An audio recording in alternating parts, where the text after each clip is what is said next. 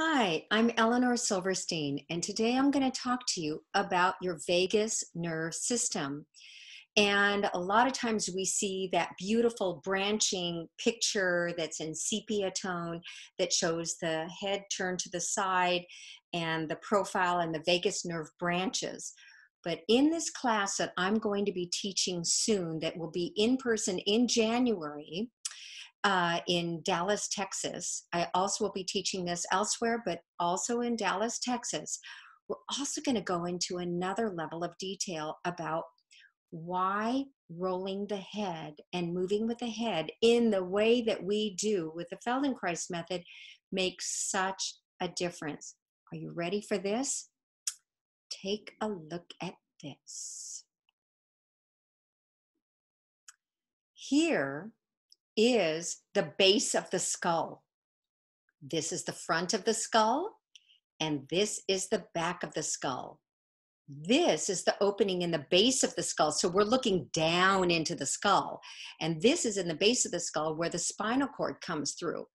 How many of you ever realized that there are all these other openings in the base of the skull? That's richness of our important nerves. They don't all just go down the one in the middle that the spinal cord goes through. This is what we're going to talk about. The jugular foramen.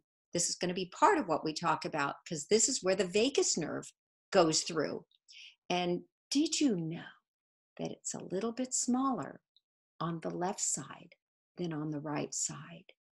And the left side, just by coincidence, is the side neurologically that tends to have most of the angst. It gets me wondering, back in the old prehistoric days, why were we designed to have that smaller? We're going to talk about why. There are very good reasons why it's a little bit smaller and a little bit different. This picture isn't quite depicting it, but again, it's a picture. If we actually saw the base of a real skull, you would see it's a little bit kinked off right here in there, and it gets a little impinged on. There are excellent reasons why this is the case. We're going to talk about it, and we're going to learn in this workshop how to really work with our own head and neck and how we can do this work with our own clients and with people. I also do this with horses. I do this with dogs. I do this with cats because I work in the veterinary field too, working with animals. But with people, this is so important that we're working with the tone in the neck and movement, and how we do this using Feldenkrais awareness through movement lessons and hands-on functional integration.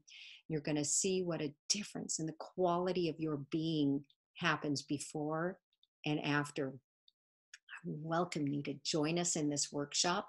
It's going to be eye-opening. Hope to see you soon.